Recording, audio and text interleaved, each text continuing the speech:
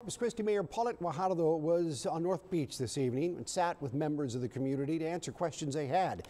Our Ashley Gonzalez joins us live in studio and shares some of those questions and how the mayor addressed them. Ashley? The mayor took the time to meet people she serves. And it's no surprise North Beach has some flooding issues. That's why a few residents wasted no time in bringing those up. The North Beach community invited Mayor Paulette Guajardo to their backyard Thursday evening.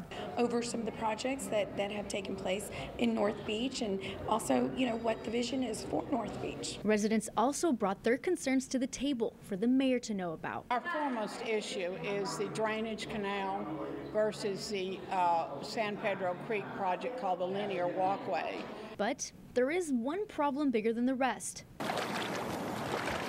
On the road, it only needs about 2.5 to 3 inches of rain to put it underwater, and it'll stay underwater the best part of a week. Flooding, which feels like it's happening more often, leaving this part of the coastal bend with the short end of the stick, or the shallow end. We've had 8 floods in 4.5 years, and we've been totally isolated, and it's not just what we want, it's what we really need to survive out here. We've been totally isolated for as many as 4 days at a time.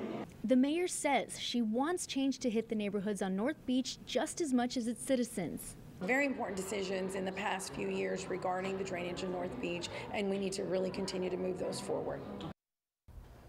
While no big decisions were made tonight, the city and North Beach community are hopeful for a resolution sooner than later, especially when rain events come in more active with warmer months. Reporting, Ashley Gonzalez, 3 News. All right, thank you, Ashley, for that.